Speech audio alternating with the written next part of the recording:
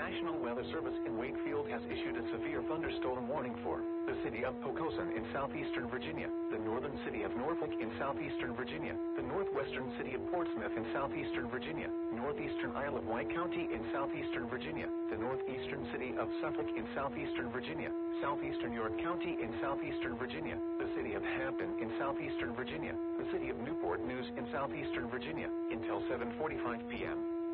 At 7:11 p.m., severe thunderstorms were located along a line extending from near Hayes to near Seaford to near Crittenden, moving east at 45 miles per hour.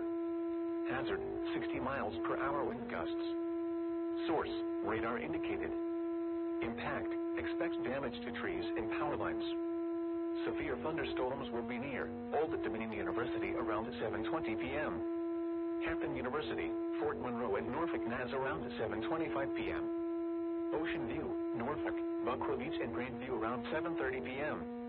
Other locations impacted by these severe thunderstorms include Carrollton, Lackey, Ben's Church, Oriana, Huntersville, Hilton Village, Chickaddock, Newport News Golf Course, Ward's Corner and Oyster Point.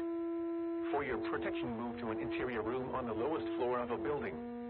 Please report severe weather by calling 757-899-2415, posting to the National Weather Service Wakefield Facebook page, or using Twitter at NWS Wakefield, VA.